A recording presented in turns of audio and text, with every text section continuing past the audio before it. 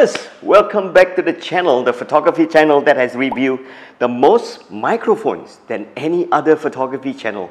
How do we even get started reviewing microphones? Because the channel is good at it. And today's video is a full, unpaid, unbiased review of the CaTeFo Star500 Wireless UHF microphone.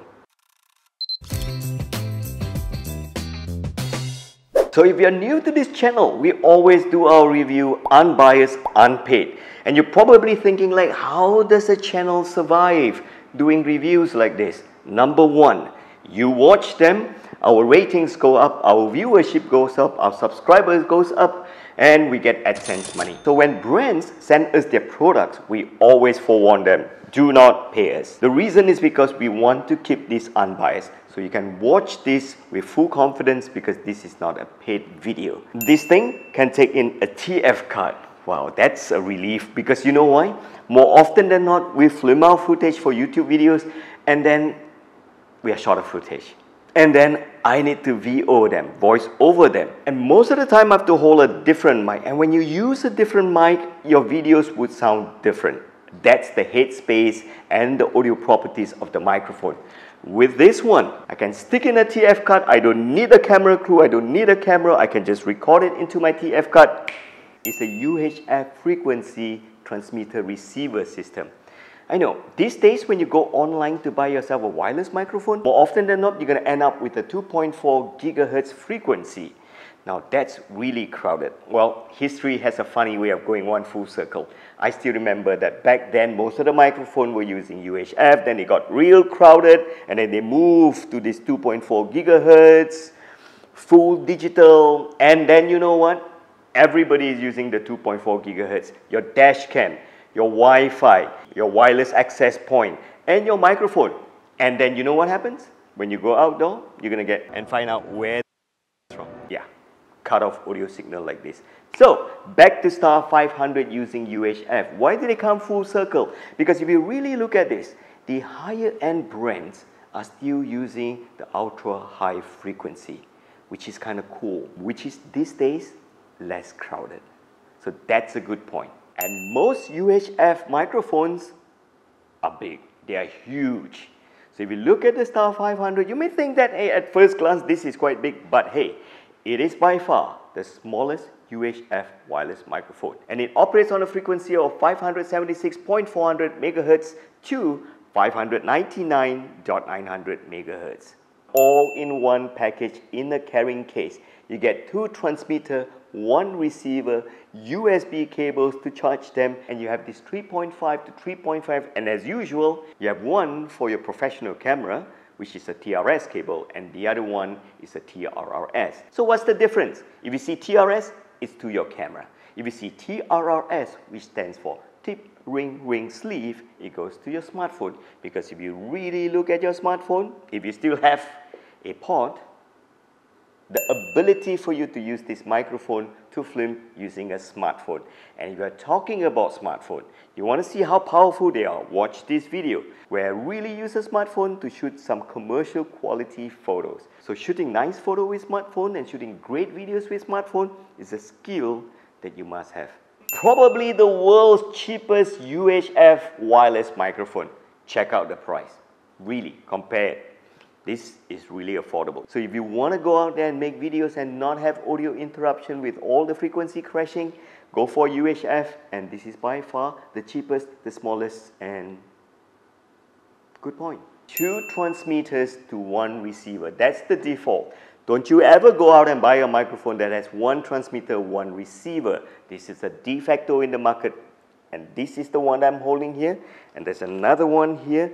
So you actually get lavalier microphone included as well. And this baby also has a microphone built in as well. These are kind of de facto these days. And here's another good point. The menu of the Star500 is easy to use because as brands go forth and make microphones smaller, you know, they can be so small that if you swallow them accidentally and go to your doctor, the doctor says, it's okay, don't worry. Give it a few days, you're probably gonna shit up. So, but this is different. When it's bigger, it has more button. When you have more button, it's easier to use. All right, so I'm gonna turn this on now.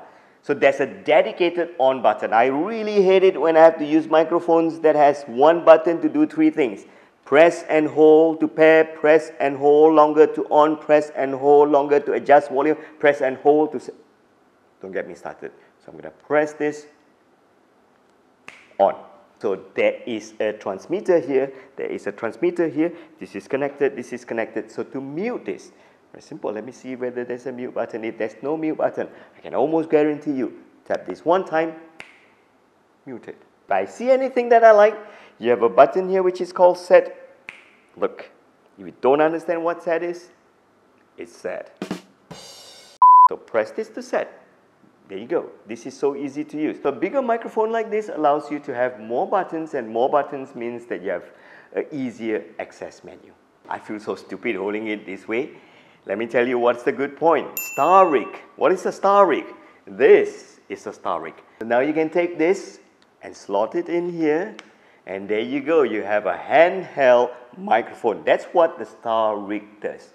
And this has a little threaded screw here, which means that you can take your boom pole and then connect through here, and this become a boom mic on its own.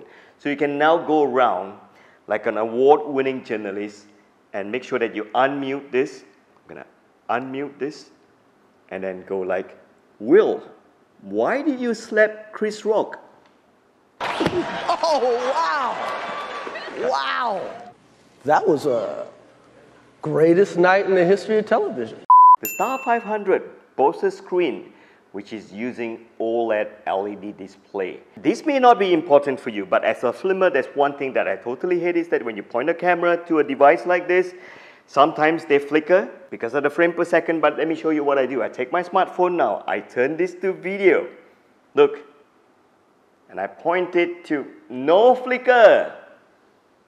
My day is made. In short, with the OLED screen, it's easier and crispier to read. The next good point, it has low cut filter. What is low cut filter? Very simple. You have high frequency noise and you have low frequency noise. And most of the time during filming, the low frequency noise are the annoying one. They come from motorcycle from afar because they travel really far. That's bassy sound, low, right? And then what happens is that the fan, the air cons, and all these hums would create low noises, low, bassy. So what happens is, low cut, you cut away all these low noises. You know what? My co-worker Tarshan is going to show you what happens when you turn on the low cut filter and without the low cut filter.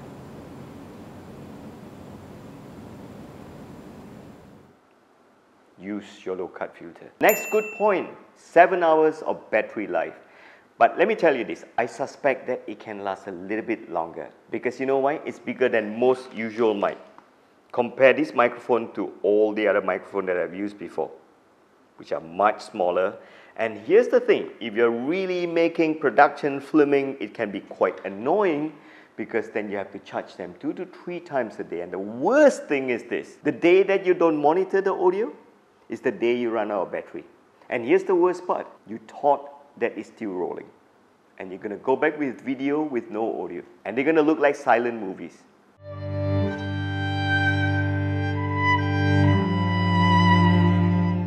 Operational distance. Next good point, 120 meters. Most of the time I think we just get like 100 meters, right? Like 90 plus, they'll start breaking up. But I can tell you this. I cannot believe these numbers because the UHF will travel better. Because of its low frequency, it will go the distance much better than anything else. And what the hell are you trying to do with the distance of 100 meters? What are you filming? Wildlife? What, you take the transmitter, clip it to your crocodile and then film 100 meters away? 20 meters would be fine. 100 meters is just Michael Bay. Alright, you probably are waiting for the bad points, and we always find problems that you may face and bring it forth to you. Bad point number 1, the size. The other day I saw one video which is so ridiculous. You know, they have this daughter coming into the car crying and all and got this microphone clipped on there. Doing the best and most stellar acting scene I've ever done before, but the microphone was so obvious. So this is not something that you can clip on like an influencer. This is a little bit more professional because of all the features that you have. So it's a little bit bigger. So yeah, anyhow, it's still a bad point. It's not something that you can clip. Next bad point, the star rig is great. You can now clip this here. You know what I'm going to do? I'm going to unmute this and show you the next bad point. It transmits quite a fair bit of vibration because there is no separating the main unit with the handheld unit. So a little bit of bump would be. Can you hear the noise? You can, right? So if I do this, could you? Right, so hold it, don't rub it. What? It's valid, right? You just like, don't scratch, don't move, yeah? It's gonna create a lot of bumpy noise. Oh, I forgot to tell you, that's another good point. Because of the TF slot that you have, you can actually record safety track. In case the receiver runs out of battery or the TRRS connector comes loose to your microphone, you can still record it to the TF card. That's the beauty. But the bad point is this, that it has to be initiated by your talent. Or your sound guy has to go to the talent's butt and then click. Yeah, I mean, it kind of makes sense, right? Why do you guys say it's a bad point? When I'm doing VO, like you guys come up to me and then say, Andrew, give me a VO because this scene doesn't have a VO, then I'm going to talk. What do I need? Take a receiver and then turn it on and then come back here and sit. Come on. So that's not a bad point. It should be initiated both ways. Okay, you got a point. So the point of producer Yi Chong is that it can be initiated by the talent or it can also be initiated by the sound guy. So have a bad point. Alright, so viewers, the customary before we end verdict, what do I think of this product? I would say, safe for the size, I would give this a product a 4. It loses 1 point because it's a bit big, but then I understand. I come from the time when I used Sennheiser microphones. Look at that. This thing, if it drops on you, you probably get a bloody head. Yi Chong, what is your 4 out of 5? Okay, why you knock off 1 point? Build quality. Look at the price. What do you expect it to be made of? Vibranium? Jin, tell me what do you think? Out of 5 stars, how many stars do you think the Star 500 deserves? 4 as well. Okay, why you knock off 1 point? The buttons are a bit loud. Okay, that I kind of agree. They're like, yeah, but that's the good thing. You click a button, you want it to acknowledge that you're being clicked. My wife always say this to me. Oi, idiot, when I call your name, can you at least go, ah? If you're not going to do it, it's fine. Acknowledge. So, acknowledge. So viewers, all in all of us think this is a 4 out of 5 star product. But the best part for you to evaluate this is look at the price. And if you want something that doesn't drop signals in the days of the congested 2.4 gigahertz, the Star 500 delivers. Sticker, huh? Bubble like hell, huh? You already moved before, is it? Yes. Yeah. Okay. There. See, every time somebody manhandle a microphone with this nice little anti-fingerprint thing, you know, because you have bubbles. Oh, long press even cycle the menu. Look at that. Kind of like you go to your website to buy quantity and you press it and it goes up.